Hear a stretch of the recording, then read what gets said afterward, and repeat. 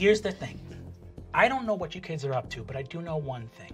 Laws are threats made by the dominant socioeconomic ethnic group in a given nation. It's just a promise of violence that's enacted, and police are basically an occupying army. You know what I mean?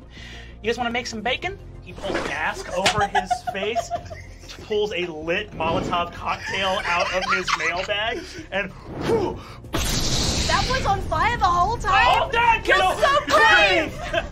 He goes, boom, hits the lock, opens the jail cell. You see the fucking halflings with like black ski masks rappel in, just start opening fires, smashing. Oh yeah, my mom works here. A lot of these people are good people. Let's make some fucking bacon! Let's not.